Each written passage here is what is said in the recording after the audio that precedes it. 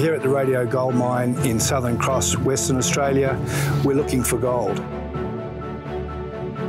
My name is Paul Hanna and I'm the Executive Chairman of the New Fortune group of companies. We're a small gold mining company looking to do big things here in Western Australia.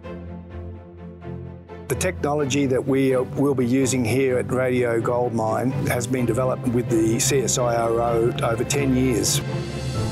We're very excited that the gold produced here will be clean gold. That is, we do not use cyanide or mercury to produce it.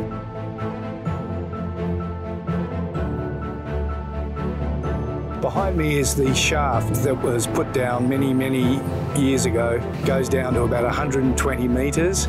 Historically, this was one of the very high-grade gold deposits in this area. That's where we hope to produce around about 25,000 ounces per annum, and then we'll be increasing this mine over the next 4 to 5 years. We have a very experienced staff. 3 of the senior executives here were schooled at the Kalgoorlie Institute of Mining, which is one of the preeminent institutions in the mining industry in the world. My name's Christian Price. We're out here at the Radio Gold Mine, where we're using clean gold and clean mining technology to process ore from the Radio Gold Mine.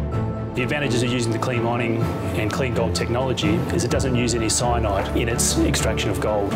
We also have the opportunity to use the dry stacking of tails, which reduces the capital cost of tailings dams and the approval times. It allows us to get into a profitable mining situation and scenario a lot earlier, and allows us to have a higher return on our investment with a decreased operating and a decreased capital cost.